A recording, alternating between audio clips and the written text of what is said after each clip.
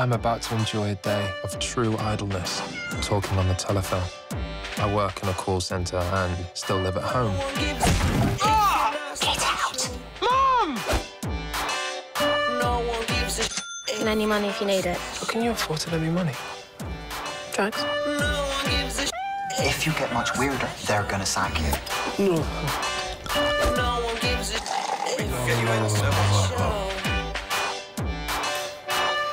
Coffee? Yep.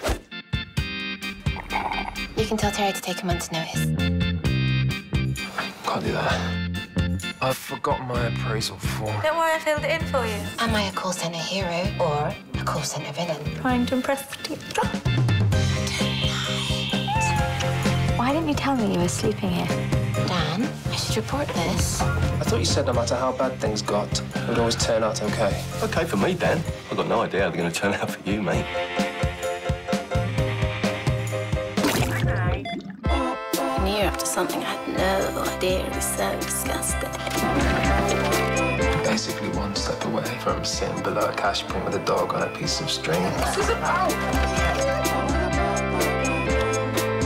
We'll laugh at all this one day, son.